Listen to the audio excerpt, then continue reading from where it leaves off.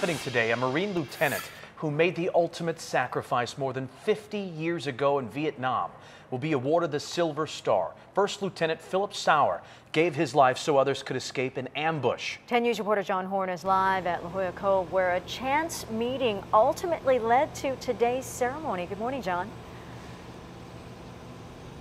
Hi, Virginia. That's right. Every morning at 9:30, Tom Sauer meets a group of friends for a dip here in La Jolla Cove. And it was a casual conversation about his brother's heroics that's ultimately leading to him receiving one of the armed forces' highest honors.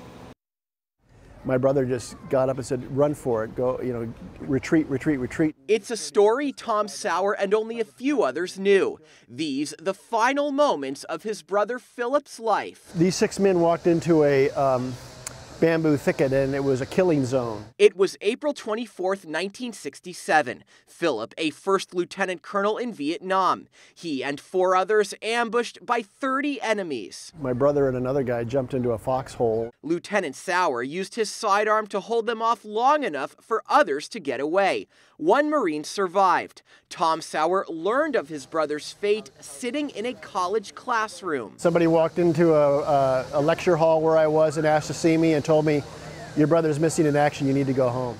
Life went on. Tom, now in La Jolla, in a swim group called Toes in the Water.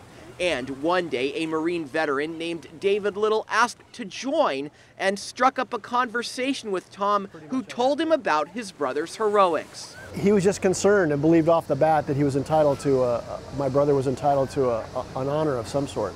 Over the next 2 years, Little, who retired as a lieutenant colonel, weaved his way through federal bureaucracy to ultimately help First Lieutenant Sauer get the Silver Star. We saw each other every day. He never mentioned what he was doing. Tom says he's honored for his brother Philip. His new headstone reading Silver Star installed last week. I really think he would think he was just doing what any Marine would do. And that what he did was nothing particularly special. It was what he was trained to do, and so he just did what he thought was his job. Now that ceremony takes place later this morning at Camp Pendleton. 10 News will be there to cover it. Sauer's brothers and sister will be there, as will Bill Marks, the 1 Marine who survived that ambush 50 years ago. Live in La Jolla, John Horn, 10 News.